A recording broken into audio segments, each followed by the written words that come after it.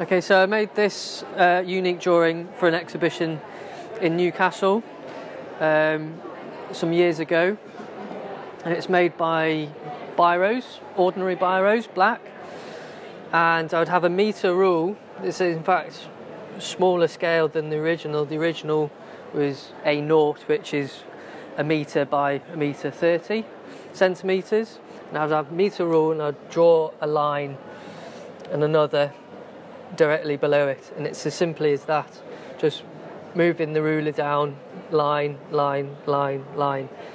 Every time that I come to the end of a line, I'd have a bit of excess ink on the pen, and I would have a spare bit of paper at the side where I would just swipe off the gunk, and it created this.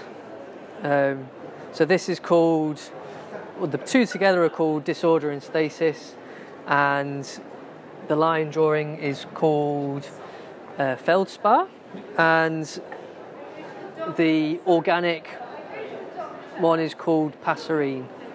How long did it take you to draw Feldspar? So Feldspar took about 3 weeks, several hours a day, so and that's about 60 hours or something like that.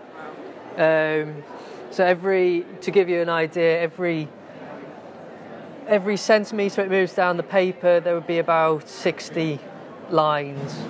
And I got through quite a number of pens.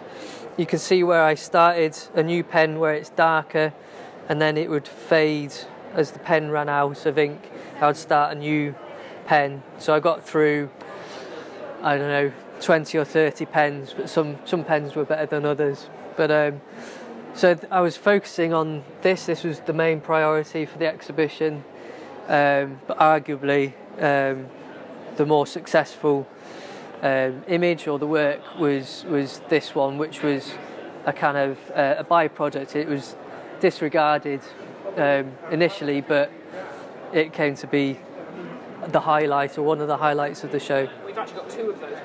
There's two of those shows, so this is on a continuous roll, but originally it was two large drawings coupled with two smaller blotting papers. And amazing. Yeah, you can sort of get, I think at this one you can't get the sense of how many lines there are, but you can tell by this how many lines were involved. Every mark is an individual line corresponding to the original. That's great, thanks Joe. You're welcome.